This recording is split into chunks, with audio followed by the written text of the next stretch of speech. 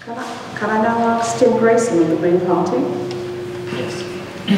Yeah, my name's Tim Grayson. I actually live round the corner from here, like above Tesco's on the Granby Street, Rutland Street, with my wife and my little boy Jack. I think a good place to start is to say about what I would stand for as mayor. But before even talking about that, I think it's better for you to understand a little bit about more what I stand for as a person. Clearly each person, each of us is all multifaceted, and we all have different elements of our personality. So I want to talk to you about two things that really mean a lot. One is that I believe in equal opportunities. I believe in equal opportunities regardless of gender, of race, of religion, of sexual orientation, disability. I believe that people should have the opportunity to be able to thrive no matter what their background, what their upbringing, and no matter where they come from. I also believe in protecting the most vulnerable members of society.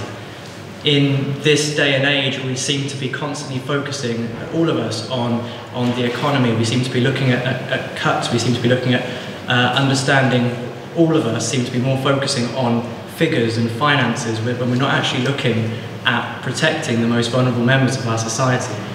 We're talking about elderly people, we're talking about children, sick people, disabled people, and also traditionally excluded members of society as well, such as homeless people and recovering drug addicts.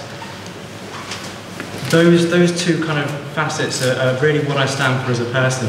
And why I'm standing for mayor is because I want to enable and empower all of us with a direct democratic tool so we can ensure that those who claim to represent us in the local government can do so effectively.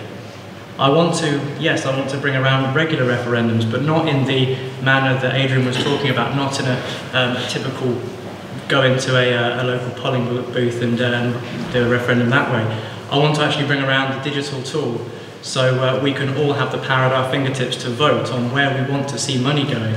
We want to see money going into removing a roundabout or into social care. We can actually have the ability to do that and to shape our own societies.